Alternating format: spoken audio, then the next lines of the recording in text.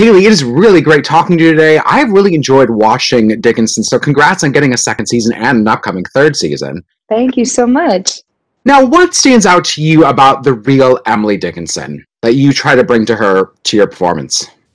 Well, I mean, what's so wonderful about this show is obviously we take the facts, what we know to be true about Emily, and the rest is our interpretation. So in thinking that what the reality of sitting in a room day in, day out, writing, right? Trying to find the inspiration and motivation, and now having spent quite a few months in my room, as we all have, thinking about, what her brain must have been like to come up with what she did in isolation.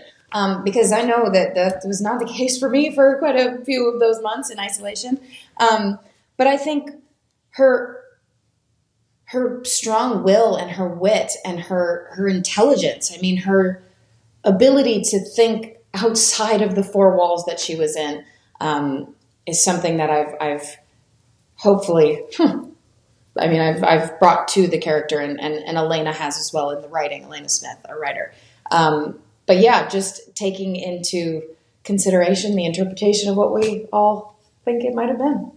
We see that she really deals with fame and notoriety in this season, and if she wants all of that, and I feel like you've really been able to balance fame and your private life despite how many big projects you've taken on. What advice do you have for teens, kids out there that, feel that pressure of social media and that need to document every moment of their lives? I think social media is a crazy thing in that for everyone who's on it knows what it's like and how easy it is to paint a picture of a reality that is not reality.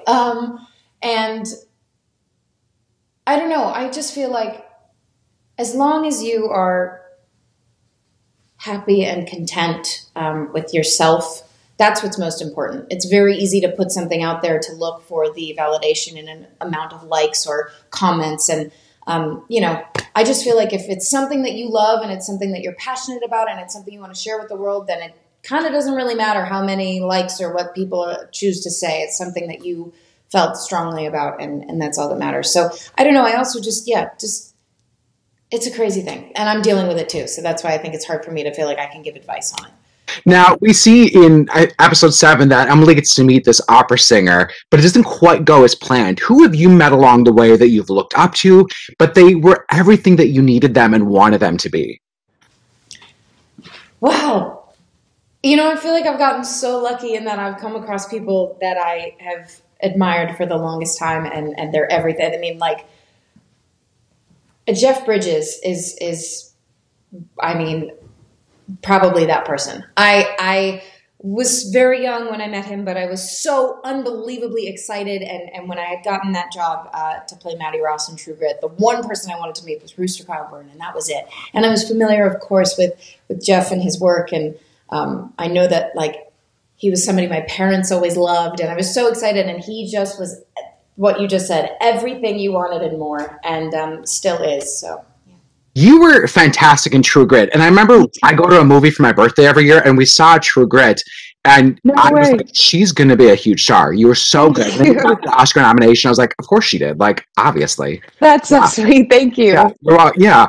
Now, you and Ella Hunt and Jane Krakowski all sing. Do you have any, sing-offs in between takes? Can we, push for a musical-inspired episode for season 3? Because music is such a big part of this show. You know what?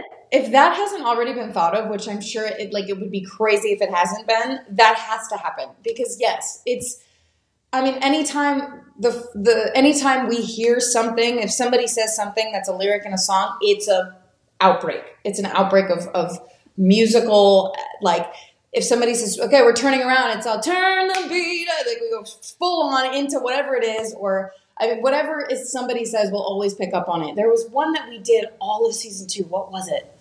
I have to ask Ella. She would know. But anyway, yes, the answer to that is yes. And if it's not happening already, it needs to happen because that would be amazing. I love that. That makes me so happy. So it was great talking to you today. I run to a lot of your songs. They're on my running playlist. So I was like, I can do Hailee one day. So thank you for that.